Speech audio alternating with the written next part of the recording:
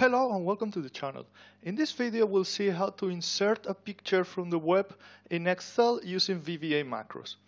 So we're gonna be selecting a range and we will insert a picture in that given range. So let's go to the Visual Basic editor, and the sub will be here, add picture, and we're gonna need the URL of the picture. And we could also insert a picture from a file with the same method, but we're gonna insert a picture from the web.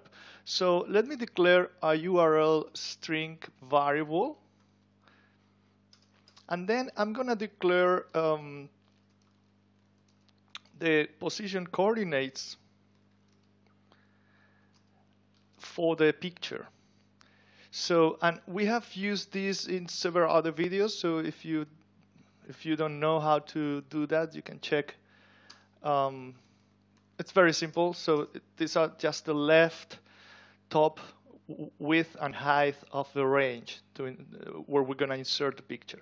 So now, let me go to the web. I've searched for VBA, and I've got an image here. So if we click on the image and we open it in a new window, then here we have the URL that we're looking for.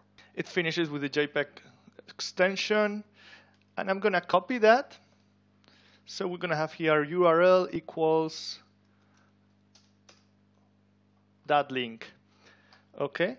Now we're going to set the position coordinates for the picture, and as I said before, right, that's going to be the selection left, selection top, the selection width, and the selection height. Okay, and now in the active sheet with the shapes object, we're going to use the add picture method. And the add picture method accepts 6 parameters, or 7. Might be 7 parameters altogether. So the first one is the URL. It's actually the file name parameter. So if we want to insert a picture from a file, that would be the file name. In this case, and in this video, we are inserting a picture from the web, so that's the URL address. The second parameter is a link to file parameter that can either be true or false. So if it's true, we insert the link information, so the source link information. And if it's false, we just insert a copy of the picture. If we are inserting a picture from a file and it's a file we're working on, we would probably like to have the linkage. So if there is an update to the picture, it will replicate in Excel.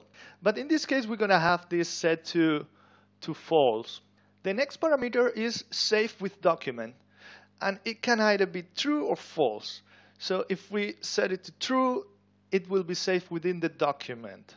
And if it's set to false, it will not. So in this case, when we set the link to false, we need to set the save with document true. Because as we don't have the link, we need to save the image within the document. So in this case, it's going to be true. And now the rest of the parameters are the coordinates for the position in the worksheet. Okay, so, and that's it. We can now test it.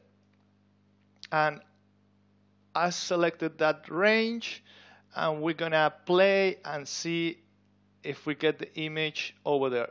There it is. So the picture from the web, exactly in that range. And note that it would resize the picture to fit the range. So you need to mind the range you are selecting, or you can set those parameters manually. So you could write the exact dimensions here with width and height. And X, Y would be just the position in the worksheet. Okay, so that's how we insert a picture from the web in Excel using VBA macros. Thanks for watching.